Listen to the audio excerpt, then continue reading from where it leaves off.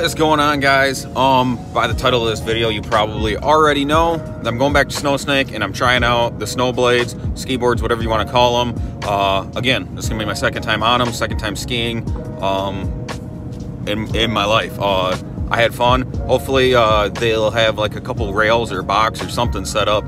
I don't think they have the terrain park open quite yet because we just haven't had that much snow, and last weekend was the first day that they're open.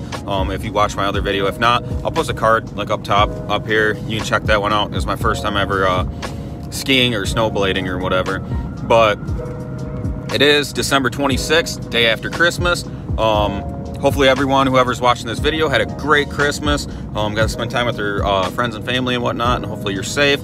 Me and Jack, we are going over to Snow Snake once again, and today I want to try to get better at, like, I don't know, do you call it reverting? Because I know when you like go backwards it's called switch, but I want to get better at like jumping and doing that. Like, would you call that, would that be called a 180?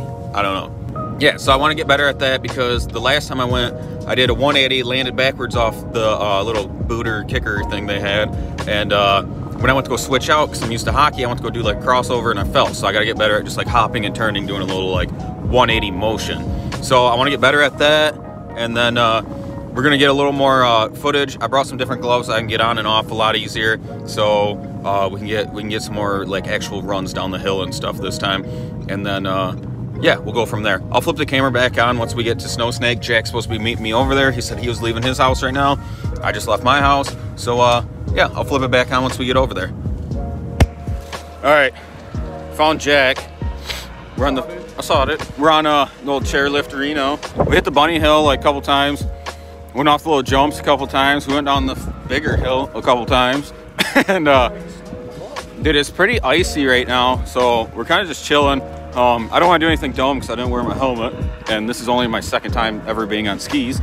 So yeah, I'm just gonna get like some runs and stuff. I'll follow Jack and then have Jack follow me. But yeah, it's pretty icy, so like a lot of the stuff's a little sketch. Super sketch. But we're making it work.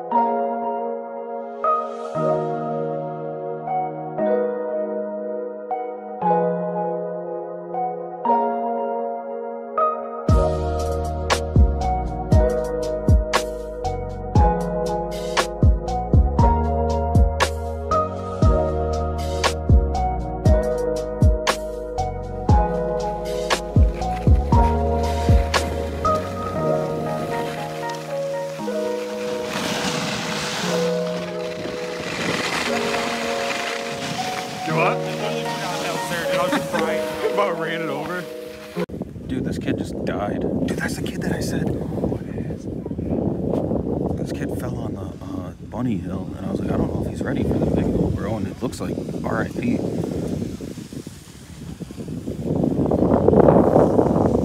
Dude, I think he's out. See his arm up in the air? Looks like